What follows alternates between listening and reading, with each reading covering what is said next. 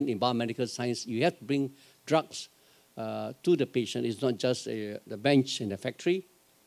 Now, for the physical sciences, it's an important component, especially in medical devices and other areas of technology. We built a brand new facility. My office is here now.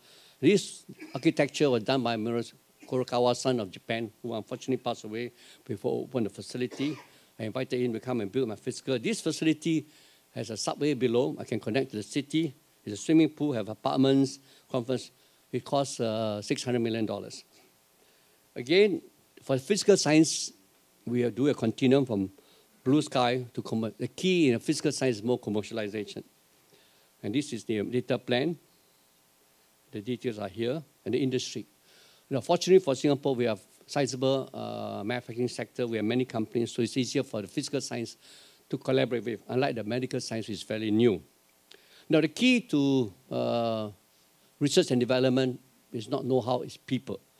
And for Singapore, from 2001, we have actually no history of science, unlike Japan, America. We started by preparing. So what I did was came up with a list of 100 scientists in the world that I want to kidnap. I use the word kidnap, means hire them. So I drew up the list with the help of Dr. Steenbrenner, went around the world and actually kidnapped about 100 of them. These are the people, some of the key ones have been kidnapped 100% of the time or 50% of the time. Now, bringing international scientists is only one approach. Second is you have to train your own people. So I came up with a plan in 2001 to train 1,000 PhDs from bachelor all the way to PhD, 9 years of funding, and every year 100 of them. So the last batch was this year, just went out. The first batch to come home will be 2011. Now you look at the list. The young lady there is from Hong Kong. She did pharmacy in London, UCL, top student every year, every subject. She's now a PhD student at MIT, 5th year, bioengineering. The pair of twins, identical twins, they are doing genetics at Stanford, PhD. The young boy sitting down there is doing his PhD in mathematics from Berkeley. His undergrad was Stanford. The Indian boy is from India. Is doing his PhD in augmented reality at Stanford. Young lady lying down there, she's doing a PhD in neuroscience, focusing on glial cells. The young lady there was on the ladder, she's a Muslim lady. She did a PhD, she's now in Karolinska doing a postdoc. Now, science must start young. So I came up with a plan to take young people aged as young as 15. Two of the young girls there. Young ladies from India, we brought her from India to Singapore age 15. We financed her grade 9 all the way. She's now a medical student at Cambridge. The Vietnamese girl came at the age of 15. We spotted them young, came to Singapore, take our tests. She's now doing a medical training at Imperial College. So we start at 18 all the way until they get a PhD and a postdoc. The young lady is a PhD in physics at MIT, final year. She was Cornell GPA 4.1. These are the same batch. Young lady from Shanghai, she's a PhD in chemical engineering, working on solar energy. Cornell GPA 4.1. The young lady from Hong Kong is there. The last young lady, she did a bachelor's in chemical engineering from Illinois, GPA 4.0. She's a final year student in chemical engineering at MIT. Now, all those are new citizens. They get a passport from Singapore. I select them at 15. I gave them a bachelor degree scholarship overseas. The top schools on their own application. There's no tie-up, no bribery of any university. They get the best GPA for 3.8 minimum. Below 3.8, I don't fund them for the PhD. They go to the PhD with a Singapore passport. They are all Singaporeans. What's the obligation? When they finish the PhD, they come to Singapore for 5 years and they are free. They may go back to Vietnam, they may go back to China, it doesn't bother me. Someday the Minister of Science and Technology in Vietnam will be a Singaporean trained person. These are all Singaporeans. We are all over the world now. I won't go into details. Now, in 2009, the financial crisis was a major impact. As a small nation, we are totally export-oriented. So we have two responses. One, to take our national savings, $20 billion, to save jobs. So every company is given a subsidy to keep people, so long as they are useful and employed, we subsidize their salary. Secondly, I provide just $20 billion. And my agency, which was created in 2005, which I was responsible, provide funding to business. So I funded companies to the tune of $8 billion for loan guarantees. If they borrow from a bank, I guarantee 80%, subsidized interest at 2.5%. Fortunately for our efforts, our unemployment last year was 2%.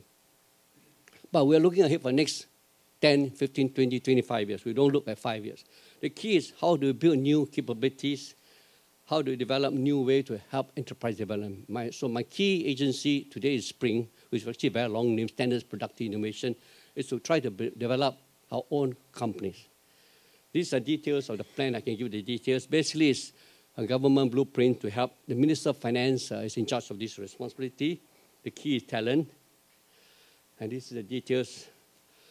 The key is to bring knowledge to enterprise. You cannot just knowledge for knowledge's sake. You cannot do blue sky for blue sky. End of the day, as a public agency, we have to get taxpayers' money to fund research, so we have to find economic outcomes. The details, I'll leave it there.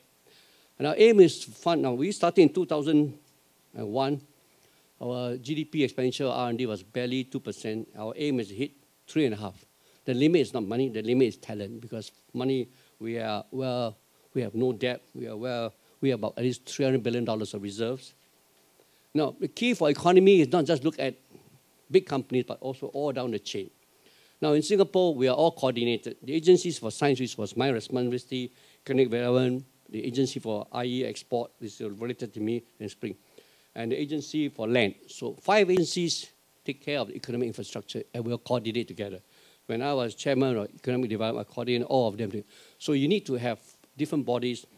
One provides a space, one provides the trained personnel, one provides the export market, one provides foreign investments, and the key was trying to nurture our own. So you need that coordination. Now, the key for the next phase, which is now 2011 to 2015, is how to create seed and nurture enterprises. So the idea generation, proof of concept. So we are now funding proof of concept. I will fund $150,000 for proof of concept for 1-2 years, and then proof of value of $500,000. The key is that government must provide development capital. Government is not involved in venture capital. Government provides development capital. I provide loans, I provide grants, I provide equity. But my equity is temporary. The moment the company is ready to go, I exit, they pay me an interest rate. Innovation, we give vouchers. I started a program a year ago where I give small companies a voucher, cash voucher, that they can use to go to university, go to research centers, and buy expertise, buy assistance. So it's cash.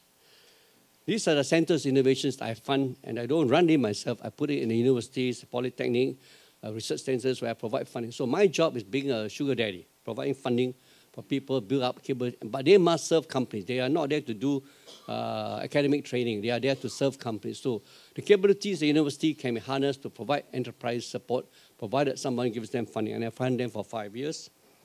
This is the efforts on. And these are the industry. The industries, I group them together in the clusters.